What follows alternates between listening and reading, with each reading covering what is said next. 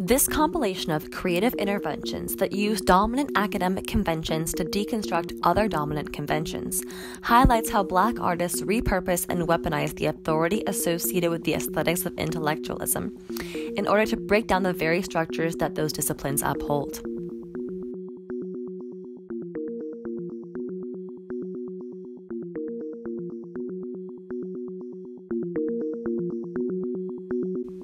Critical race theory is a crucial example of this format. In Kimberlé Crenshaw's article, 20 Years of Critical Race Theory, Looking Back to Move Forward, she details how there is a specific reason that critical race theory has found its foothold in legal discourse. It is precisely the authority of the aesthetics of the law and legal discourse that critical race theory weaponizes as a base from which to critique the rule of law itself, as well as a gateway to critiques of other disciplines and their epistemologies.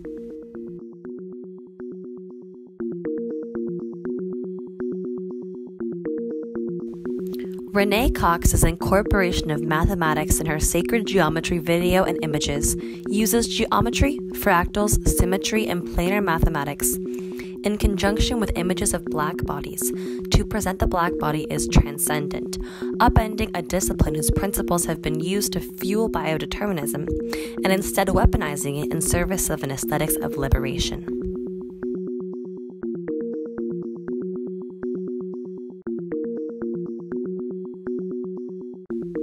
Lina Iris Viktor and Houston and Estella Conwill all repurposed the aesthetics of astronomy in order to assert the place of Blackness in other disciplines.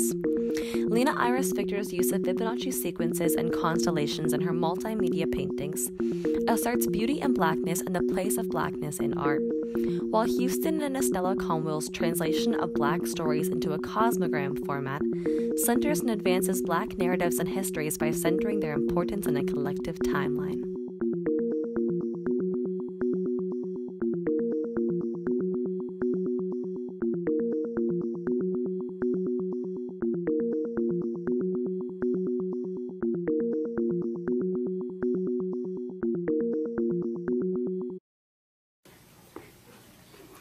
Fuck I look like? No, really. Fuck I look like?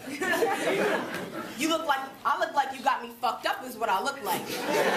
You looking at me like I'm not supposed to be standing here next to you. Like, we in the same class, but your idea of advanced is too advanced and my mind can't match you.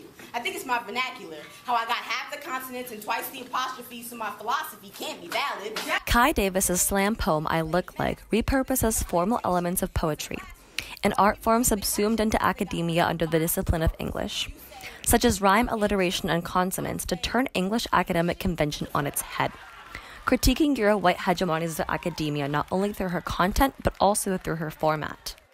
Still big as shit, it don't really matter. I guess AP stands for asshole pretentiousness.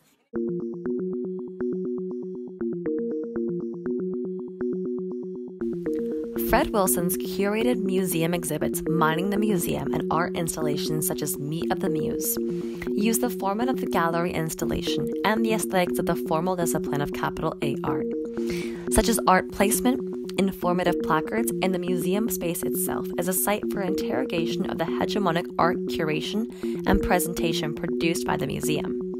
Through these methods, Wilson elevates African art over museum canon, upending and exposing Eurocentric epistemologies of art.